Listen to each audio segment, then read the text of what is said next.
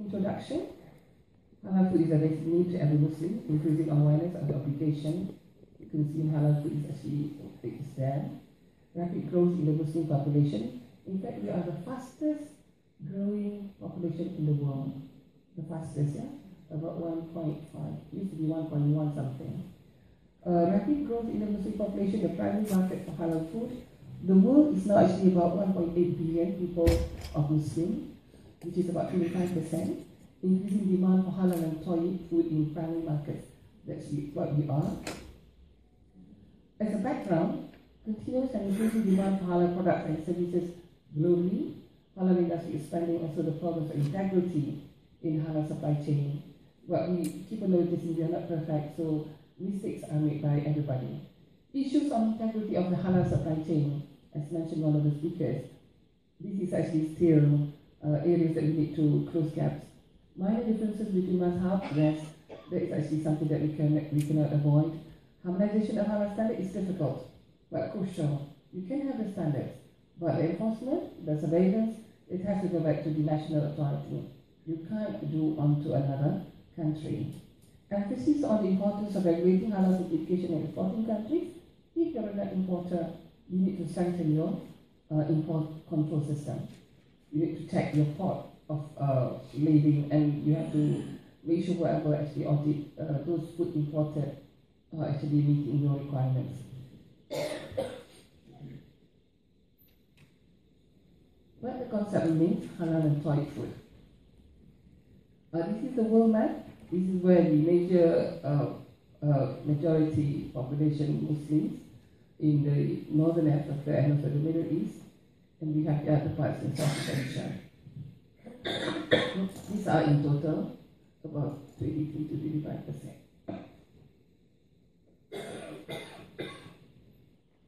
But the underlying principle of a Muslim diet is food has to be halal and tayyib. All food halal except a few mentioned, as we mentioned earlier. But apart from that, apart from those mentioned in the Quran, pork, blood, carrion, those animals slaughtered without the name of Allah and liquor, those plants, chemicals, whatever, as long as they are not poisonous, they are not intoxicating, they are non-hazardous to health, they are halal. For example, like plants, we say halal, plants are all halal. But as long as they're not poisonous, and as long as they're non-hazardous, how do you know it's not hazardous? There is the element of warranty R&D. We don't have enough research and development. How can you say it is hazardous? For example, like this Coca-Cola. Who has done research on that to say that it is hazardous? And then it will fall into mushroom or mushroom. Then you have an area to see that there needs to be some improvement. Market potential. Increased demand for greater variety of halal products in primary markets. Studies showed often, again and again, positive relationship between standards and trade. In Malaysia, any company getting halal certification, a month later, you get 30% turnover more than you used to get. If you get 1,000 the first month, after halal certification, automatically you get more than 3,000. It's always the case, even if it is started in Malaysia. The world halal market estimated at 3.1 trillion, not billion, trillion US dollars. And food alone is about 700 billion US dollars. This is good news to the industry, because you will never go wrong if you get your products halal certified. Incidence of fraud and deception in halal food market has spurred demand for genuine halal products, and these need certification. You cannot simply ask a person to say, hey, my products are halal. You need to have a third party. Halal market is definitely going to be in the next mainstream, and they will be into investment into BRIC countries, which are Brazil, Russia, India, and China. One thing because the population is huge. Pardon? Oh, there's another one. Yes, it is South Africa. I see. Sorry. South Africa. Now you have BRIC. Oh, this was actually my early reading. Oh, we have another one. BRICS. Okay. Brazil, Russia, India, China, South Africa. My material, my literature says only this. Okay, I will improve. Thank you very much. Okay. Oh, South Africa. This is the global halal market. It was projected in 2010 that the halal food market will increase with the increasing population. This was actually our old database. This is actually actually from our Ministry of International Trade and Industry, and I wanted to emphasize here about the services, because services actually valued at about 1 trillion US dollars. Non-food 1.52. You know non-food? They are all those cosmetics and pharmaceuticals. They are in little size, but they cost so much money. Yeah, but not this one. Food. They are in such a big volume, but it costs you much less. Yeah, this is in monetary value. You look into halal in the next world market. We actually evaluate the value of halal food or halal market in that continent. For example, Central and South America, they have like 820 million worth USD, because Brazil, for one, is actually the largest producer for halal poultry. Their chicken goes everywhere in the world. For example, like the legs will go to Russia, the breast goes to Middle East. I mean, this is what actually they said, because the export region. And you're looking into Australia, they have like 525 million US dollars worth. So they're exporting a lot of lamb and beef. Yeah? We have a lot from Asia, 386 million. This is actually much more from Thailand, from India, from China, from Japan. They have a lot of products being halal certified. And next we have Africa. You can definitely beat this and beat that. Yeah? If you really work much harder, I think Cape Town is actually the best place, because you're just located in the middle. And I could see that you just travel and get whatever things to get up from here. Yeah? You can just go. Because I think if you go from here to here, you just go everywhere, because it's a meeting place. It's a conventional route, and you should revive that again. So they actually total up to 3.1 trillion US dollars annually. Right, market potential. Let's look market potential by product clusters. This was done by Eurostat and Euromonitor. The value in 2005, they were looking at the fast-moving consumer goods, and that was 68%. And food and beverage alone, 62%. This is actually the potential for halal product clusters. So you're looking to food and beverage, 62%. Yeah? Fast-moving consumer groups, those are the cosmetics and the pharmaceuticals. So there's a lot of them. But coming back to the industry, you divide the halal industry to two: halal products and services industry. It is a value proposition that exists between key elements of the supply chain of the intersecting industry sector. So you have everything.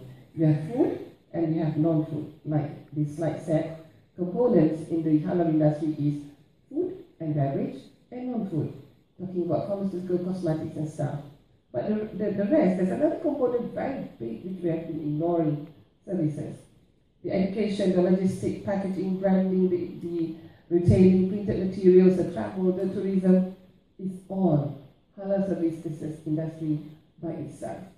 So definitely there's a lot of industry that we are supposed to develop, as long as you empower yourself as Muslim. When you go to the bank, you say, I only want to do Islamic banking, I don't do anything else. That's why we empower the Muslims in Malaysia, for example. We talk about halal food industry. Processed food product by itself, one, halal frozen food industry is huge. Halal chilled food industry. Halal ready-to-eat food industry. Halal snacks industry. Food ingredients, halal additives, halal spices. It was a concern about spices in Malaysia, because when they dry spices, there will be dogs all over the place. That's a very big concern. In Malaysia, we have a big issue on this. If you want to look at the halal beverage industry, the mineral water, the cordials, the carbonated drinks, powdered beverage, they are all halal, but how much are you taking them? That is why I said the empowerment of the consumers. There are halal products outside, but how much are you taking? You need to make control of your body, of your own mind. How much are you deciding to eat or to consume? Ingredient industry by country, it is actually the largest in the world. You can see if you actually invest in flavors and sweet industry, you'll be a millionaire over time. It's very, very big industry. And these are all actually taken over by the United States of America. They supply ingredients to all over the world. You know, ingredients, if you talk about flavors and sweet, they only order 1 kilo, and they cost you like 50,000 US dollars, but you only use like 1 teaspoon a day in your food processing, releasing like how many thousands of bottles of drink, for example. You don't need that much. This is additive, this is ingredient. They actually dictate the market. We need to do something about this, yeah? The seasonings, the hydrocolloids, proteins, fats, substitute, sweeteners, vitamin, minerals, flavors, these are all extracts, concentrated extracts. The Halal cosmetic, pharmaceutical, and personal care industry, you look into the cosmetics, pharmaceuticals, and personal care. Not only for the ladies, also for the men, yeah? They have it now, everything. They are talking about, okay, Halal cosmetic. I remember I have all the slides before this. Every industry has provision of the Quranic verse. For example, Halal cosmetic industry, it says that in Al-Baqarah verse 122, truly Allah loves those who turn unto Him in repentance and loves those who purify themselves. That's cosmetic. Purify, clean, beautiful, beautify yourself. Okay. Alright, let's move on. We have Halal pharmaceutical industry, and this is another huge company.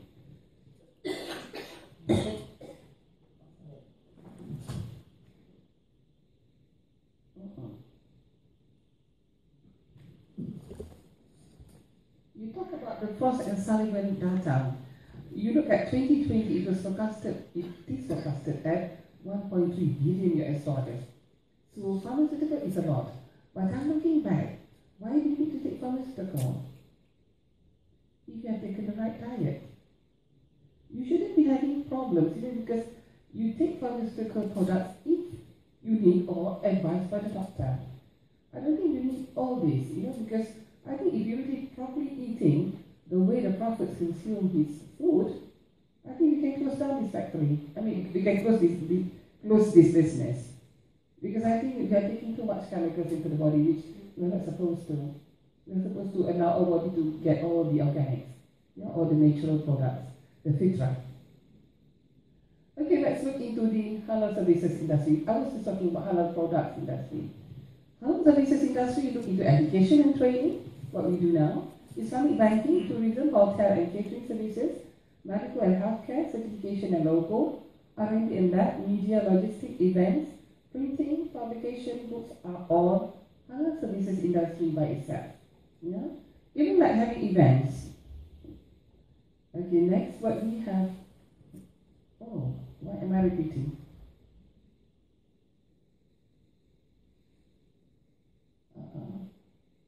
Something wrong with the slides. Okay, this is the global halal market to show you the value of services. This is actually, I've shown this. Something wrong with the slides. Or did I put it wrong? Okay, halal industry training, education and research industry. What I want to share with you here is actually in Malaysia, where 4 main universities doing research in halal matters. And this is actually where I come from, University Malaysia Sabah. We have University Putra Malaysia, which is actually the one who took the lead. They have done their courses way back in 1996 with the halal and haram in food processing. And I was there when I did my master's. And we have International Islamic University, Malaysia, where Multi is from. They have the Faculty of Review Knowledge. They have both Sharia and the scientists there. And we have another one, we call it University Science Islam Malaysia. So we call it UMS, UPM, we call UMS, UPM, we call UIE and USIM, USIM. And Blumal Enterprise, just to show you that we are actually a small enterprise, just a training agency, doing everything just halal, whether it be for the industry, for the government authority, or for consumers. Okay, if you talk about halal research and development, there's too much. When we had our workshop, we discussed this. How can you do research in halal industry? We said we need to have one sector on development of halal and ethical methods and product innovation. Under product innovation, we wanted to look for alternative sources. For example, today, we have problems with gelatin. How sure are you that the gelatin you produce in your factory is halal? Because now, today, more than 42% of gelatin supply in the world are all sourced from pigs. I mean, this is actually a main worry. Can we get an alternative ingredient? UMS, for one, we are actually very much into the study of using seaweed, and then we wanted to turn that into carrageenan. The function is like gelatin, but you cannot replace gelatin totally. It can become a substitute because gelatin is actually from animal base. Even if you have all the certified halal abattoirs throughout the world to come to a center to send all their skins and bones, halal bones and skins, to be processed into gelatin, that would be ideal, that would be wonderful. Then you can produce the halal gelatin. Because when you want to process into gelatin, you need something like 500,000 metric tons to produce 100 kilo of gelatin. It's a lot of raw materials that you need. The problem now is actually the raw materials. We don't have enough. We look into the slaughter management R&D. This is still ongoing. We are talking about stunning again and again. Yeah? Malaysia, for that position is we do not encourage stunning. If possible, we are changing now to slaughter without stunning. There are already a few companies in Malaysia, like at the southern part of Malaysia, they are using cones now. They put cones on every of the chickens. So when they pass through to the slaughterman, he or she doesn't see anybody else, so they will get slaughtered. They do not stun anymore the chickens. Yeah? We have halal education. This is where we wanted to empower everybody, the students at younger age, from kindergarten and then up to primary to secondary and to university level. And we wanted to educate everybody. And we also have this R&D on halal policy management, marketing and consumer affairs. So there are really more inside here. Yeah? Right, when you have done all those research work, HTC actually provides a platform to how can you share the findings or the technology that you have at the World Halal Research Summit or the conference. This is the halal service industry by itself. The Islamic finance industry is a Islamic banking business, meaning banking whose aims and operations do not involve any element which is not approved by the religion of Islam. We are talking no riba, no maizir, and no haram. So this is actually Islamic finance. I'm not good in this, sincerely. So I know we just put this slide on. I don't know how to elaborate. Halal tourism industry is actually another very, very big industry. I believe Cape Town is one of them. If you have developed this halal tourism industry, I think you can make a lot of money into your pocket, especially the tourist centers, your travel, your hotels, your halal food. But you need to position yourself. You need to provide halal food at hotels and tourist spots. You don't really bother whether it is a Muslim or non-Muslim frequenting the hotel, but you need to provide such food. The prayer time and Qibla direction in the hotels, so it's easier, you don't have to ask around. Bring area at tour site. I really appreciate if people bringing me to see places, and that is actually the nearest mosque to perform salat. Yeah? It's just ideal.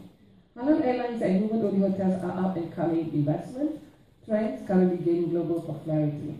We have that in Dubai because UAE is rich, very rich. They are making all that now. Separate hotels for single women, for single men, for families, and separate facilities like swimming pool and stuff. Okay, you talk about the halal food chain. It's all over, from farm to transportation to storage, processing, preparation, and serving. How can you really harmonize all this if you don't go do it to standard, certification, and surveillance? These are the three main elements that you really need to learn. If you talk about farm, there is actually something quite basic. I remember when I gave a lecture in Thailand way back in 2002, one of the researchers was asking, if I have pig dung, as I apply to my vegetable, can I eat the fruit? I said, oh, in Malaysia we only eat the fruit, we don't eat the soil. Because it's actually quite basic. It's quite basic. I mean, we don't really bother about the pig dung because we don't handle that. If it is a Malay farmer, they don't play with pig dung. They will have their cow dung or chicken dung or whatnot, but not pig dung. But if the Chinese, we still eat the fruits because they don't really mix the two. So that's actually quite basic. Now, there is actually demand about I'm getting halal certified for feed. But Jackie's response was, we are more particular about what goes through human mouth, not what through animal mouth, not yet. Not yet. But I think now more pressure, because they're talking about the mixing of antibiotics. That's actually the concern now. I don't know, maybe I think eventually Jackie will agree to certify a feed, animal feed. That's going to be a big hoo-ha, I think. That's going to be a lot of work, because we're supposed to look at human food, not animal food, yeah? Yeah, something to think about. But ensuring integrity in the entire halal food value chain is very important. We need to have standards. What do you mean by standards? Standards are defined as documents established by consensus and approved by a recognized body that provides for common and repeated use, rules, guidelines, or characteristics for activities or the results, aimed at the achievement of the ultimate degree of order in a given context. I'll share with you now the Codex Halal Guidelines, the first one that I mentioned earlier. Malaysia was actually doing this way back in 1992, and it was eventually adopted in 1997. The scope was to use the term halal and equivalent terms in claims as defined, and measures to be taken on the use of the term halal. And the book is looking like that. It is a small book, just half A4 paper, yeah, but the color is yellow.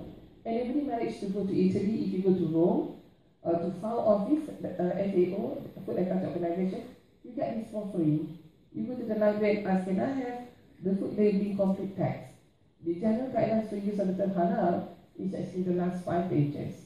Yeah? This is actually the document about talking about supplementary guidelines on claims adopted in 1997. But what happened, they are sent all to member nations, and it is for individual governments to decide what they wanted to use the guidelines for. Is it the law or is it for your study? It's up to you. Yeah, it is actually free to use. For your information, standards are all voluntary unless they have some legal binding. If it is legal binding, then it becomes a law. Okay, provide basic and general information on how food could be produced and claimed as halal. Acknowledge different Islamic school of thought, minor differences in opinion in the interpretation of law, national Islamic authority. That is actually in the introduction of the document. Yeah?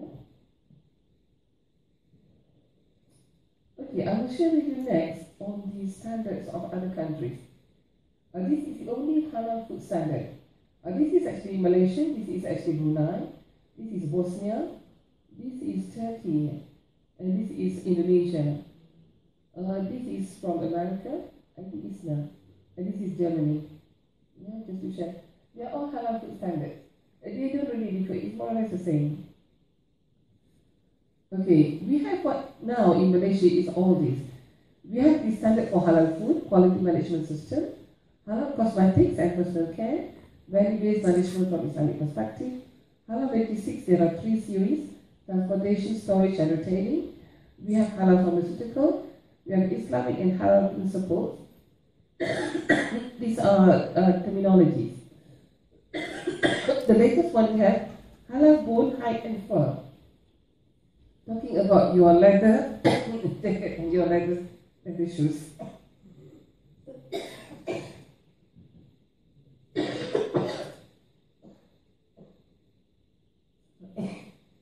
Okay, let's look at this document. This is the Malaysian Halal Food Standard. The title, Halal Food Production, Preparation, Handling and Storage General Guidelines, second revision. I got to go to 20 slides. We call it MX 2009. This is actually all the subtitles in the document. Scope, definitions, requirements, compliance, halal cert, halal certification mark. I'll share you just the 2.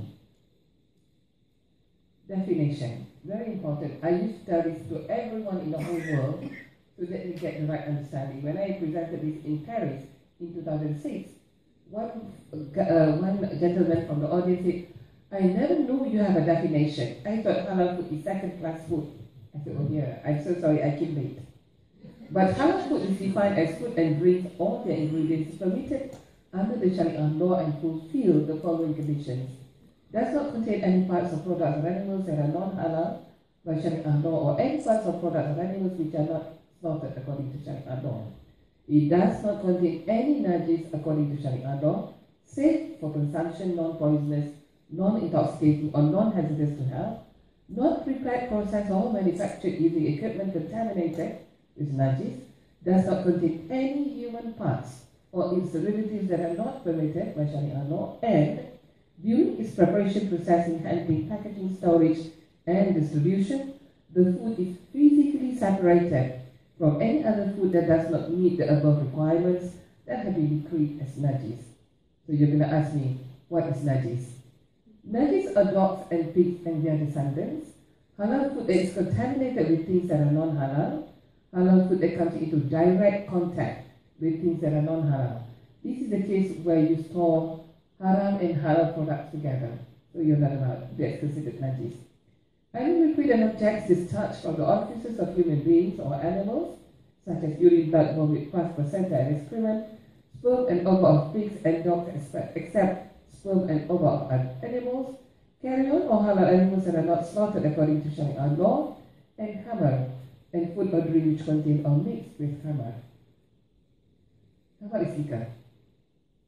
Okay, interesting enough, when I show this slide, everybody was saying, I didn't know there are many types of najis. I'm sure you know this, yeah? Because my students in Sabah, I think they are not very familiar. They have not heard about mughalazah. I said, mughalazah is the heaviest. So what is it? I said, about men, I've got wine on my hand. Do I have to go and clean with clay? You know, these are the questions that they will ask. You know? I said, no. It's only mughalazah, the one that involves pigs and dogs. Mukha is the lightest. I said it will be the urine of the baby boy, 2-year-old younger, only on breast milk.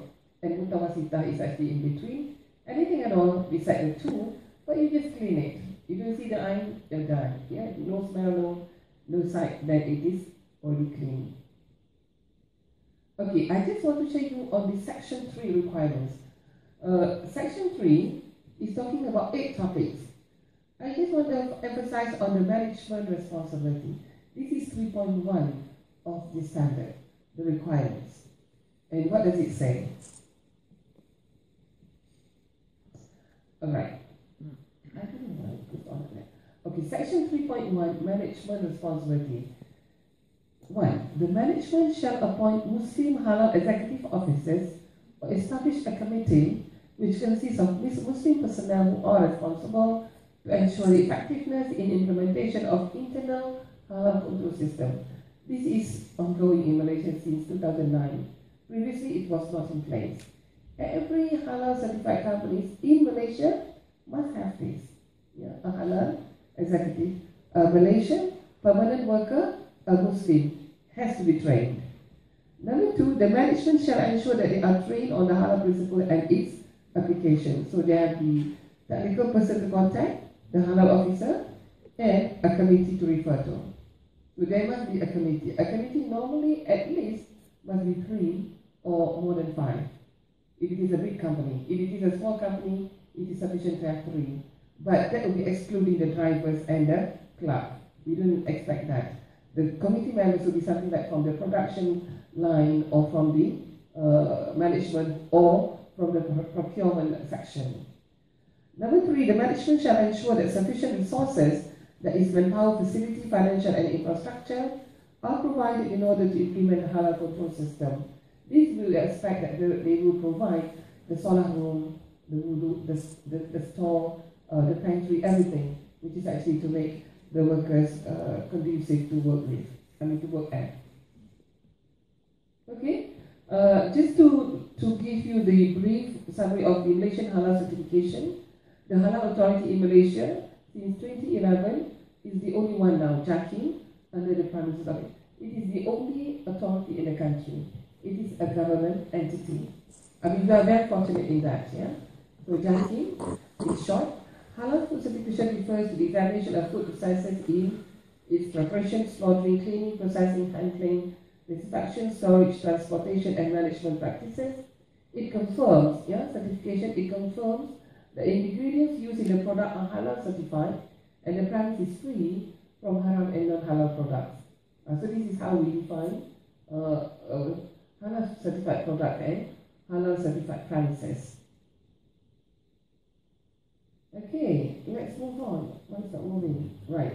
Malaysian halal certification very important to industries as halal certificate is an effective marketing tool for them to penetrate the local and international market. It is useful for consumers' reference. It is required as evidence during surveillance exercise. But the concept is halal from farm to table. Okay, I think this is quite an old slide. Everybody been seeing this again and again. We expect all the way from farm to slaughter, yeah, to the factory, and then the ingredients, the handling, the packaging, storage, transportation, storage. I think now in Malaysia we are actually establishing the halal logistic flow until to the retailers, because we have already the standard.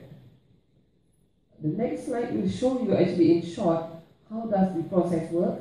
It is actually like registration. It's all online now in Malaysia. We validate account, we send all supporting documents, which are all there in orange, complete, and then the auditor will go down, takes about 1 month, and then approval final. And then when it is approved, you'll be given the cert. Once you have your certificate, you are allowed to use that logo. And this is the only logo legal in Malaysia. You cannot use other logo. Yeah? But other logos from halal certification body recognized by JAKI is allowed. Yeah. So the people are very familiar because they have it on JAKI website or the Halal Hub website. Okay, in that order, we still believe that halal training services is very important. Developing human resource capacity in the halal sector because we want to ensure complete competency.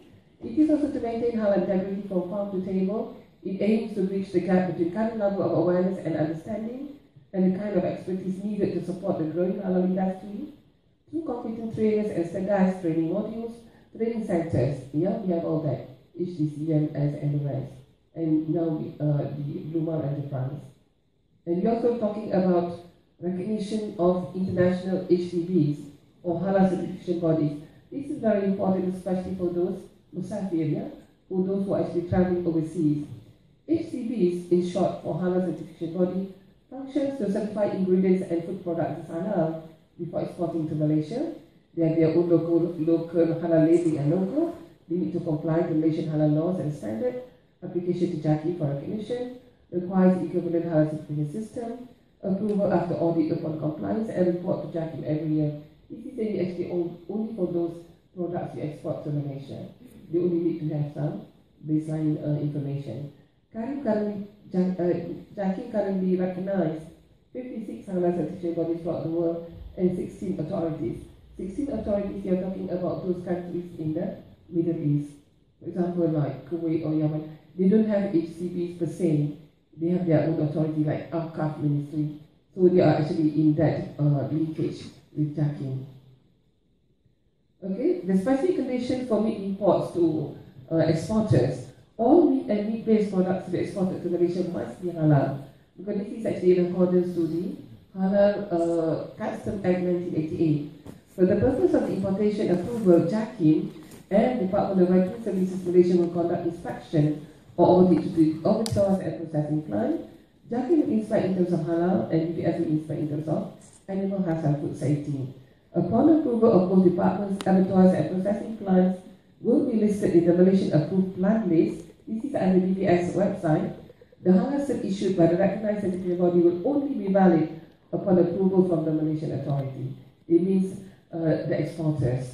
But then, you are looking at the Malaysian standard halal food production and preparation as the reference and also as for purpose of auditing. Hence, the plants must be complying to the standards and protocol. The certification body shall monitor and execute a supervisory role in matters of halal at the plant concerned. This supervisory role will be of mutual consent of both the plant management and the certification body before they are considered for appointment by the Malaysian authority. Normally, if we have one HCB in one country, we normally will go back to them automatically. The arrangement does not override authorities from Malaysia carrying out follow-up inspection visits as and when the need arises. This was what happened in Australia and New Zealand. A responsibility of the HCB, the role of the recognized halal cert, is to oversee the halal status in plant, and this role does not mean to relinquish the responsibility of judging. Certification body should take the responsibility of ensuring they are all in compliance to our standard. The security must submit to JAKIM the audit reports. The certification body shall inform JAKIM on any changes. Regarding the plant monitored, the certification body shall inform JAKIM on any changes in their organization and procedures. The certification body shall be responsible to submit a 6-month report. This is actually on JAKIM website, on Halal Hub division website. Okay, what we're doing is actually rebranding Halal. Yeah? Halal logo has now become a symbol of quality and religious compliance, and this makes it sound as the new green. Yeah? Halal is quality. You want to tell people that when you talk about halal, it should be healthy. It should be natural, okay? It should be a premium product. Yeah? It should be humane to animals. It should be environmentally friendly, a green thing. It is a marketing tool, it's a fair trade. If you say it is 500 mil, it should be 500 mil. It shouldn't be 490 mil. Yeah? Because it has to be toilet.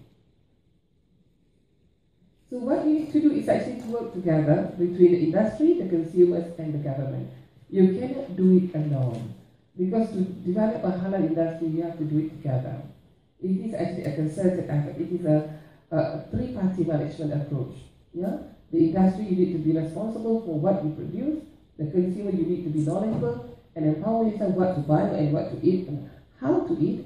And the HDB, you need to establish program policies, or any non-governmental Islamic organization. You need to develop your own halal hub. Yes? So protecting the integrity of the entire halal value chain is very important. We cannot afford to avoid this. And I think for these matters to be in line with the halal hub development, you need to rise to the challenge. We need to rise to the challenge now. Grasp the opportunity. Halal is the opportunity of the decade, maybe of your lifetime.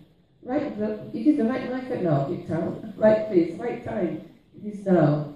You need to make Cape Town being the town strategically positioned in the world to play the leadership role in the global halal market. Because you're in that route, yeah? Should revive that again, inshallah. And you're looking into halal food, meaning it is permissible, with good quality, universal value. It is marketable product for Muslims and non-Muslims. So you should be capturing the world, not only the Muslim market. You're looking into halal now as expanding opportunities. Fine dining to fast food in the air, the sea, the land, the school, hospital, military relations, retailers, producers, suppliers, whatever you want. Yeah, healthcare, tourism, cosmetics. There is always a new halal industry sector. Yes? And then in conclusion, halal food is not only compliant to Sharia requirements, but it's also toyib or good. Halal style is important to provide guidelines for stakeholders, the consumers, the government, the industry. Halal certification is important to verify the halal status of a product based on the standard. Halal certified products and services will form quality output to establish the halal industry of any economy. Cape Town halal, maybe that could be a tagline where the business should be. Halal industry value, 3.1 trillion US dollars. Don't forget that. And you're looking into feeding specifically your captive market, 2.1 billion Muslims in the world today. And you are looking into global halal travel industry worth at 140 billion US dollars. Get a slice of that cake. Be the upper hand than the lower hand, yeah? Halal integrity for future growth in the global halal industry, education and knowledge. And that actually we need to do more and more trainings. We are looking into halal food industry is so diversified and will be the next world market force. Halal products are universal. The need for the government, the industries to work together. But developing the halal industry through standards and certification is the way forward, inshallah. I think that is all I have. My last slide will be, thank you very much for your attention. Halal is a must, not just about what we eat, but also about what we wear and what we love. Thank you so much. Thank you so much. Wabillahi taufiq wal hidayah. Assalamualaikum warahmatullahi wabarakatuh.